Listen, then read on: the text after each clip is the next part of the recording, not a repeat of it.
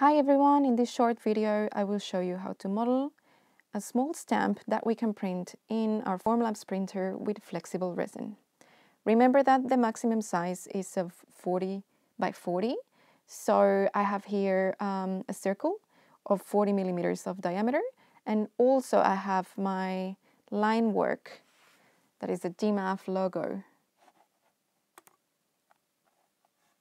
The first thing that I'm going to do is mirror my lines so the stamp is in the correct orientation.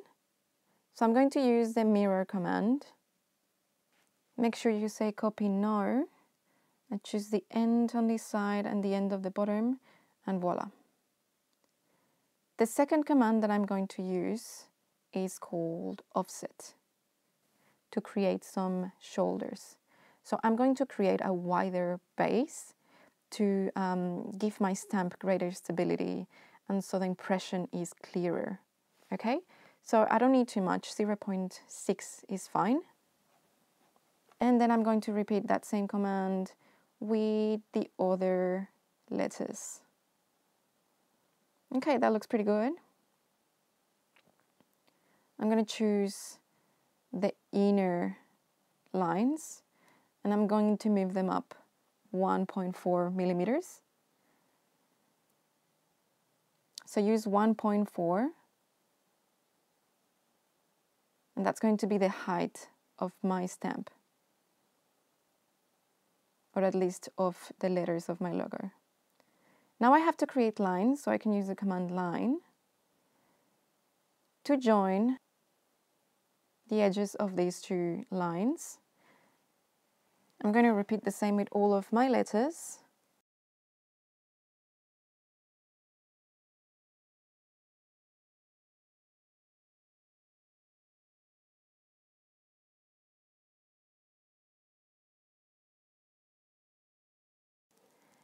Here I can see that I don't have anything inside that I can join to, so I'm going to use the command offset again, but smaller, 0.4, to create that inner side.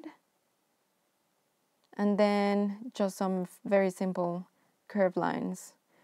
This doesn't have to be perfect. It's okay if it's not perfect. It's just an edge, an offset edge that is going to help us to press when our stamp is ready to use. I'm going to use the command trim to get rid of the lines that I don't need. Now I'm going to join all my lines, and I'm going to draw my lines from the top to the bottom offset line. Don't forget these two inner ones.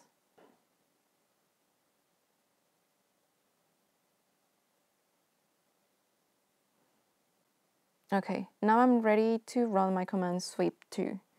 So I use the sweep to because I have two rails. Select first rail, select second rail, and then select the cross-section curves. Oops, I'm missing one. Let me draw that quickly. Okay, there we go. Now we can run the command sweep to. Select first rail, top, select second rail, my cross-section curves. Make sure to tick close sweep. Yeah, that looks better. Okay. And now I'm going to use the command cap to make it a solid. There we go. Then repeat the same with all of the other letters.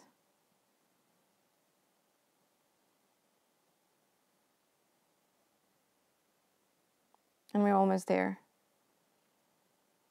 To avoid really sharp edges, I'm going to use the command fillet edge and give it a radius of something very small, 0.05 is fine. Select faced edges, so it's simpler and quicker. I'm going to get closer so you see the result.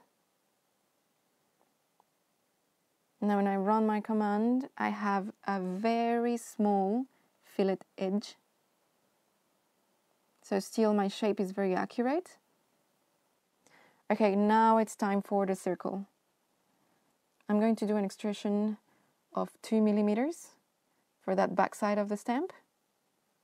We can see that all of them are closed poly surfaces. That's perfect.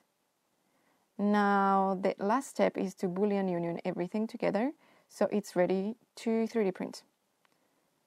Run the command Boolean union, I select all of my shapes, and now I have a closed solid poly surface.